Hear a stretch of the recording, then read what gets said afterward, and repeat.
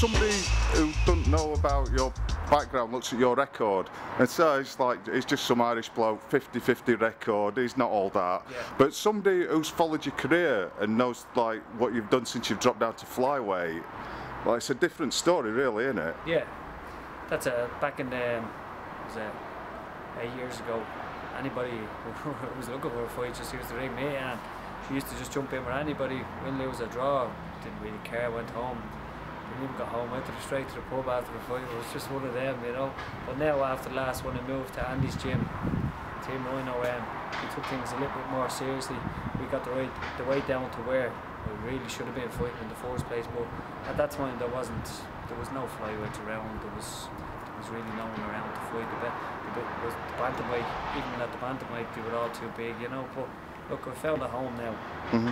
It's too late. It's not too late, you know. Yeah. We still have a lot of fight left in the year. I mean, you've found your home at flyweight, and you obviously, like, you know, you carry power there, like you don't get pushed around there at all.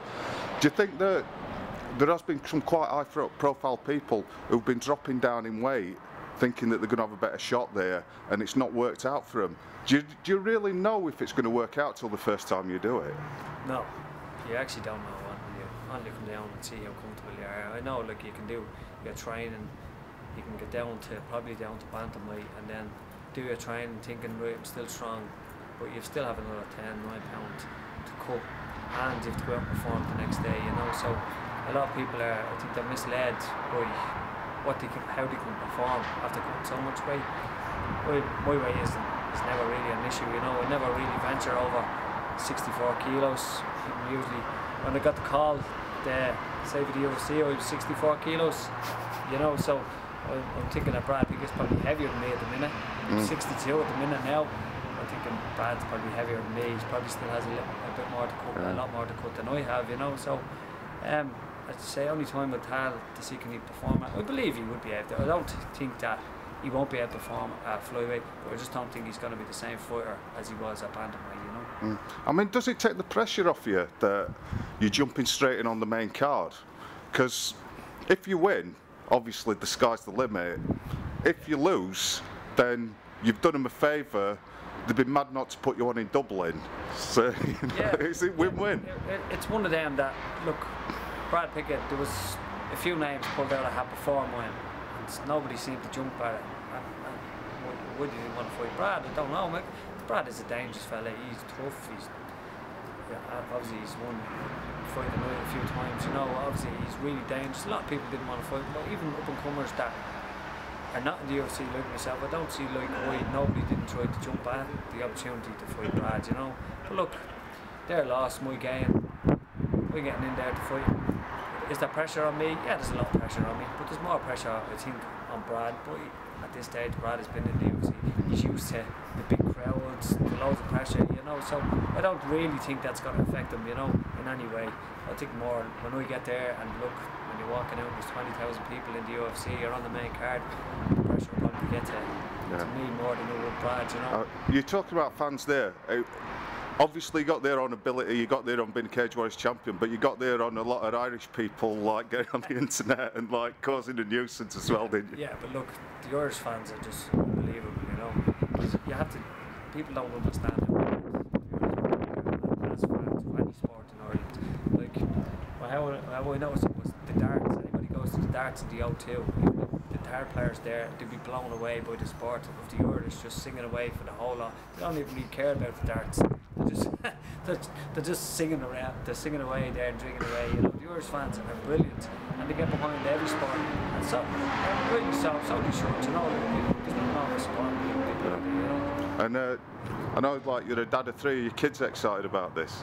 Yeah, well, excited and nervous. You know, like they're watching the UFC last week. And saying, "Dad, you gotta be in there. Don't get hit. Don't get punched around like he just did." You know, and I'll try my best on. You know, but look. It is what it is. It's an opportunity for me to go out there and to show, like, look, to go out and give Brad. Brad was at no hope. He had no fight there. He had no one for him.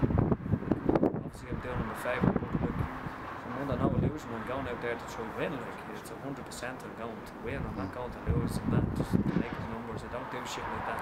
But I'll be going out for a fight. Yeah. I mean, looking at it like just as a observer, I can see it going the distance because like you can both hit, but you can both take a shot.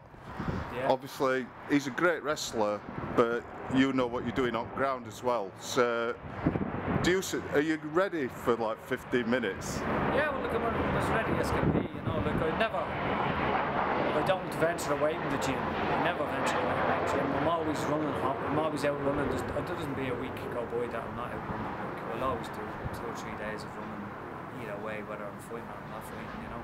And I'm always down the gym. If it's either teaching class or just going down for a bit of crack with the lads. But I'm always down there, you know. And as the last fight, when I was supposed to fight for Cage Warriors, was in December, and that fell through. Gomez not making weight, you know. So like I was a bit, I was pissed. I was this, but I kept ticking over. You know what I mean? I was either listen, you go your old self pity and willow away over his mistake. But no, I just kept going. Like, kept going over the Christmas, and look, something's at the front of the corner for me. It took somebody else's misfortune for me to get in, but look, I got there. I'm doing Brad a favour. Brad has a fight, I have a fight. Happy days. As it comes to what Brad is good at, he's good boxing. He has got good wrestling.